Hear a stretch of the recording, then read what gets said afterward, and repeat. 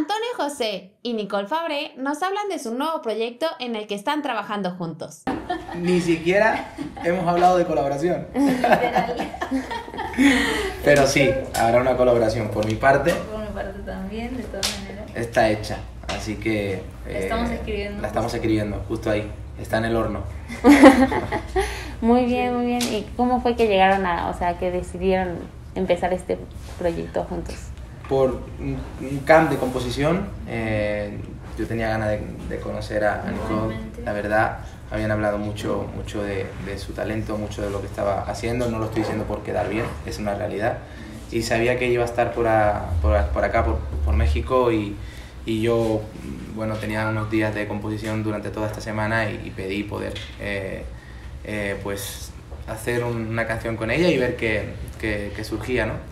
Y la verdad que, bueno, pues vamos por buen camino. Ojalá que hagamos un hit y que nuestro público lo pueda disfrutar. Por mi parte hay mucha admiración hacia su persona y él como artista. Tiene una voz increíble y cada vez que abre la boca en el estudio para cantar me quedo loca. Y nada, sí estamos haciendo algo muy bonito. Creo que la conexión también es importante, no artística.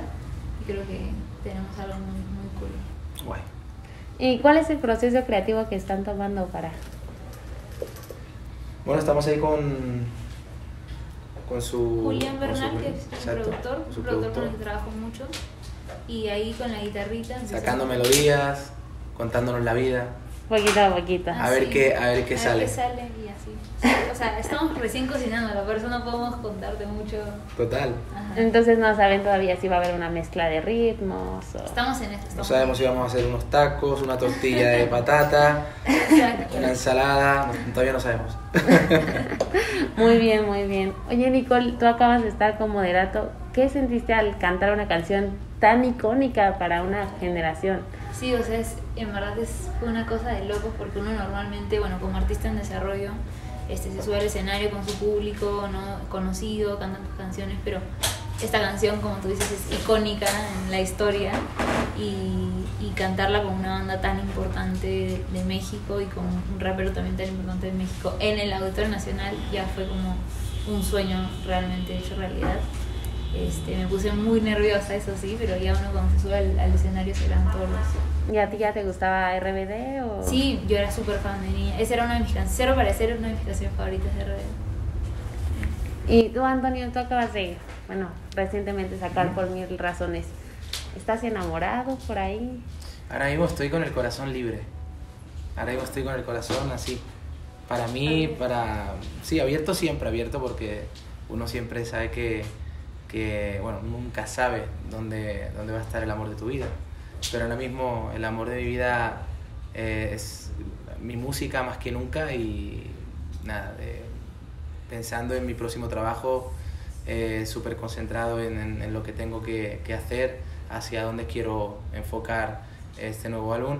Y si llega el amor, pues bienvenido. Y si llega, pues que sea una mujer que entienda mi profesión, que me dé alas, que me haga crecer. Claro, es muy difícil, pero yo lo pido. Eso se lo pido al universo, a ver si me lo trae. Que entienda mi profesión, que sobre todo me dé alas, ¿no? Que sea mi complemento perfecto para ser feliz. Muy bien, chicos. ¿Y qué proyectos tienen en mente? ¿Algo nuevo, una colaboración con alguien más que quieran hacer? La nuestra. Eso va. Y bueno, yo ahora en España el 4 de mayo empiezo una gira de más de 40 conciertos. Wow. Que espero que a finales de año pues podamos estar por Argentina, por Chile y ojalá y todos los santos y Dios del cielo pues pueda venir para México para hacer mi primer show, que me encantaría. Pero bueno, todo se andará poquito a poco y ahora mismo ya te digo, concentrado en lo que viene, que es mi próximo trabajo y en esta gira que va a ser increíble. ¿Y tú, Nicole? Yo por ahí tengo cocinando una canción con Asesino y Sabino, un sencillo de los tres, una triple colaboración que va a salir pronto. Justo ahora en México vamos a grabar el video y todo, entonces ya pronto. Lo tengo en puertas ahorita. Informó para el Capitalino Alejandra Salinas.